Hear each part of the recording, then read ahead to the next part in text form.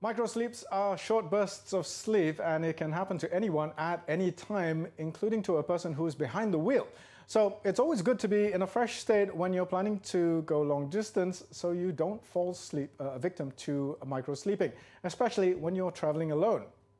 However, in a recent incident, a driver was fortunate enough to catch another driver falling to sleep while behind the wheel, but the said onlooker failed to help the situation on purpose, and that led further to an accident.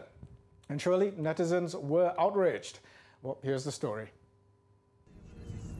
The video, taken 2 years ago, recently began recirculating on Twitter again, highlighting the dangers of it.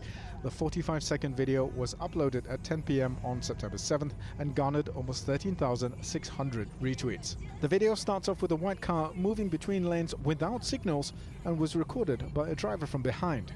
At around the 30-second mark, the white car hits the lorry in front and caused an accident that essentially blocked the whole highway.